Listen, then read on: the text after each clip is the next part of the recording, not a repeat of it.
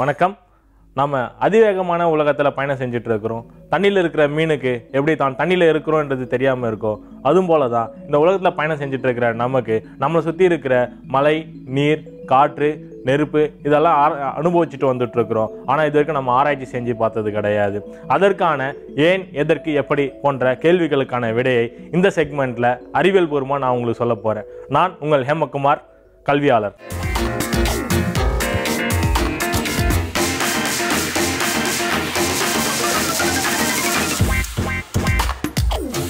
இந்த உலகம் எப்படி உருவாச்சு அப்படின்னு தெரிஞ்சுக்கிறதுக்கு முன்னாடி நாம இந்த அண்டம் எப்படி உருவாச்சுன்றது நம்ம தெரிஞ்சுக்கணும். இந்த அண்டம் எப்படி உருவாச்சுன்ட்டு பல சயின்டிஸ்ட் பல கோட்பாடுகளை முன் வச்சிருக்கிறாங்க. அதுல முக்கியமா நம்ம ஏத்துக்கிட்டதுன்னு பார்த்தீங்கன்னா ஜார்ஜ் லாமெத்தர் அப்படின்னு ஒரு ஜெர்மன் அஸ்ட்ரோபிசிஸ்ட் சொன்ன பிக்பேங் தியரி அப்படிங்கிறத நம்ம ஏற்றுட்ருக்கோம். அது பிக்பேங் தியரி தமிழ் என்னன்னா பெருவெடிப்பு நிகழ்வு அப்படின்னு சொல்லலாம். இந்த பெருவெடிப்பு நிகழ்வு என்ன சொல்லுது அப்படின்னு பார்த்தீங்கன்னா, ஒரு 13 பில்லியன் வருஷத்துக்கு முன்னாடி ஒரு சிறு துகளா இருந்த ஏதோ ஒரு ஆட்டம், ஹை எனர்ஜைஸ்ட் ஆட்டம், அதாவது அதிக சக்தி கொண்ட ஒரு ஆட்டம் வெடிச்சிருக்கு. இந்த வெடிப்பு நிகழ்ந்தப்ப வித்தின் ஏ செகண்ட் ஒரு லட்சக்கணக்கான டிகிரி டெம்பரேச்சர் உருவாச்சு அப்படின்னு சொல்றாங்க. சரி, இந்த பெருவெடிப்பு நிகழ்ந்ததுக்கு அப்புறம் நிறைய நெருப்பு பந்துங்கள், நிறைய நெருப்பு கோள்கள் இதை மாதிரி உருவாக ஆரம்பிச்சிருக்கு. அந்த வெடிச்சதுக்கு அப்புறம் தான் ஸ்பேஸ் அண்ட் டைம் அப்படிங்கிற ஒரு ஃபேப்ரிக் உருவாச்சு.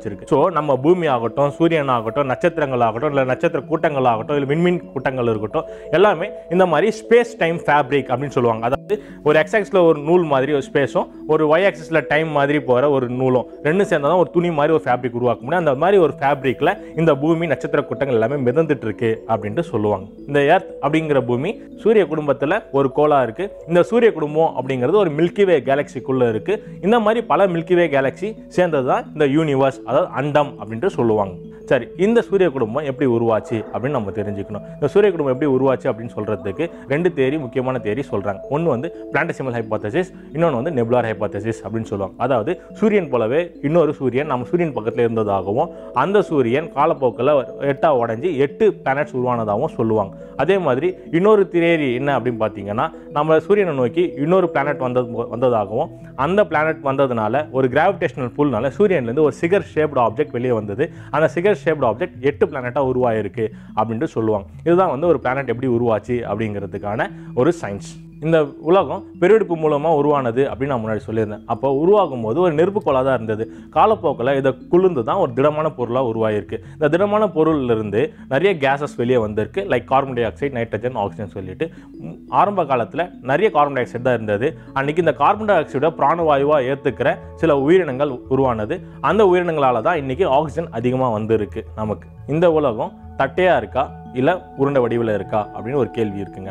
அதாவது என்னன்னா, கடல் கடந்து அப்படியே போயிட்டே இருந்தோம்னா ஒரு கட்டத்தில் போயிட்டு நம்ம விழுந்துருவோம் அப்படின்ட்டு ஒரு எண்ணம் இருந்தது காலம் முன்னாடி. ஆனால் உண்மை என்ன அப்படின்னு பார்த்தீங்கன்னா, உலகம் வந்து ஒரு உருண்டை வடிவில், அது கரெக்டாக சொல்லணும் அப்படின்னா உருண்டை கூட கிடையாது, ஒரு கோள வடிவு அப்படின்னு சொல்லுவாங்க. கோள வடிவுங்கிறது என்ன அப்படின்னா, ஒரு உணவு பூசணிக்காய் ஒன்று இருக்கு இல்லைங்களா, அதாவது சுற்றி உருண்டையாக இருக்கும், மேலே 2 பக்கம் தட்டையாக இருக்கும். இதுதான் வந்து ஒரு கோள வடிவு அப்படின்னு சொல்கிறது. ஸோ இந்த கோள வடிவில் தான் இந்த பூமி இருக்குது. இதுக்கான ப்ரூஃப் என்ன அப்படின்னு கேட்டிங்கன்னா, மெகல்லன் ஒருத்தர் ஸ்பெயின்லேருந்து மேற்கு பக்கமாக கிளம்பி, அதாவது ஐரோப்பாவிலிருந்து Africa, Brazil, Atlantic ocean, America, Pacific ocean வழியாக பிலிப்பைன்ஸ் வரைக்கும் வந்து அடைஞ்சிருக்காரு. அதாவது இதை சர்க்கம் நேவிகேஷன் ஆஃப் எர்த் அப்படின்னு சொல்லுவாங்க. அதாவது ஒரு சைடில் கிளம்புன இடத்துக்கு இன்னொரு பக்கமாக வர்றது தான். ஸோ இப்படி வர முடியும் அப்படின்னா கண்டிப்பாக அது ஒரு அண்டம், அதாவது ஒரு ஸ்பெரிக்கல் ஷேப்பில் இருந்தால் மட்டும்தான் அது சாத்தியம்.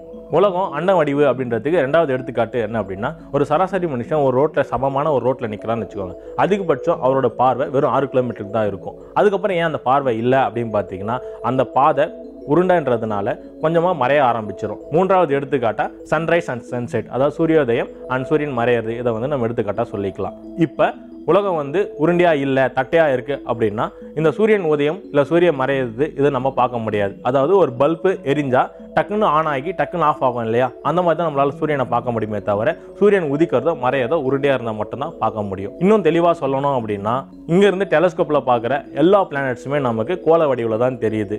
ஸோ இது மூலயமா நமக்கு நம்மளோட பூமி கோள வடிவில் தான் இருக்கு அப்படிங்கிறது உறுதியாகுது. இன்னைக்கு இந்த உலகம் எப்படி உருவாச்சு, இந்த அண்டம் எப்படி உருவாச்சு அப்படின்னு சொல்லிட்டு நம்ம பார்த்தோம். இது போன்ற வேற ஒரு இன்ட்ரெஸ்டிங்கான டாபிக்ல இன்னொரு நாள் நான் உங்களை சந்திக்கிறேன். அதுவரை உங்களிடமிருந்து விடைபெறுவது உங்கள் ஹேமகுமார், கல்வியாளர்.